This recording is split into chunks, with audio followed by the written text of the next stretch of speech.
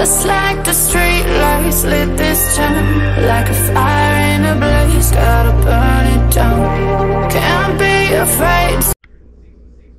So guys, I'm making some sorrel right here, and in my pot I have cinnamon sticks, I have pimento berries, and I have ginger, the most special ingredients, and I have some bay leaves because I don't have cinnamon leaves. So that's what is in the pot going on right now, and I'm going to be placing my sorrel in.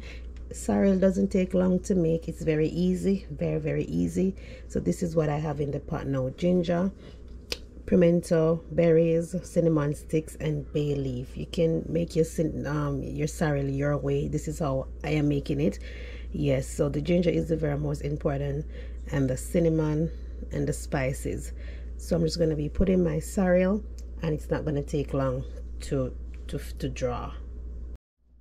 So this is my sorrel, and I'm going to be placing the sorrel into the pot. I washed it already, so I'm just going to be placing that into the mixture, and it's going to be staying there.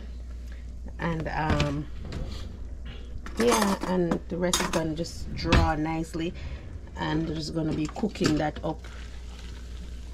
Yeah, so that is going to be draw very nicely, and you just cover the pot, and the next day you can pour it out. Yeah, very easy.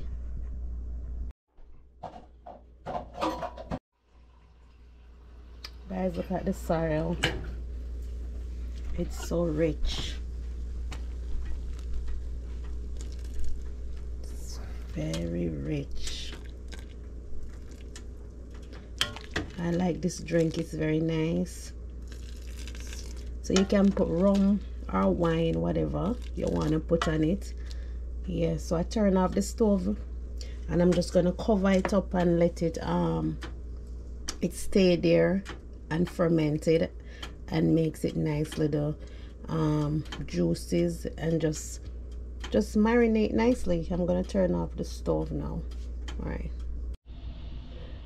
So guys, here is my sorrel the next day, and I'm going to be straining off my sorrel, and I have rum right here, and I have red label.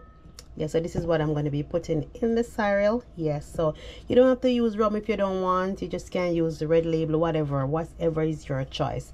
Yeah, so I'm going to be straining this off, and you see how lovely color it has. Yes, it is nicely fermented, and everything are going nice, and you can smell the aroma of the ginger and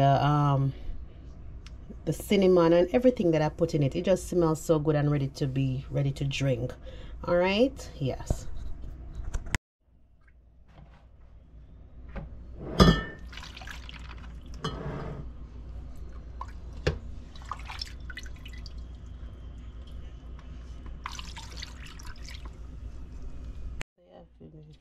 So guys, I'm just going to be squeeze out all the sorrel. Make sure we get everything out.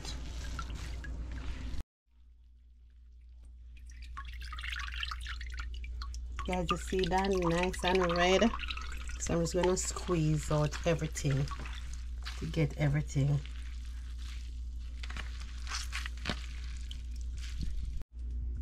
So guys, I'm going to be putting some sugar for sweetener in the sorrel, and this is like a little bowl, and if you want more you can always add more sugar. Yeah, so this is what I'm going to be placing, and it's brown sugar that I'm using. I'm going to be placing some of this wine, red label wine, that's a little bit, and that's a little bit of rum. It's optional if you don't want, but I'm just using a little bit because this rum is very strong. If they want more, they can always add more. And I'm going to be stirring with my wooden spoon. Yeah, and it smells real good. So guys, I'm going to be pouring my sorrel and here over ice. Ooh, you can see that rich. Yeah, and that's the Maya's Way Christmas sorrel. Yeah, so have a Merry Christmas and a Happy New Year's, and lots of blessing from the Moyes Bay family. So I'm going to be drinking to you guys. Cheers. Merry Christmas.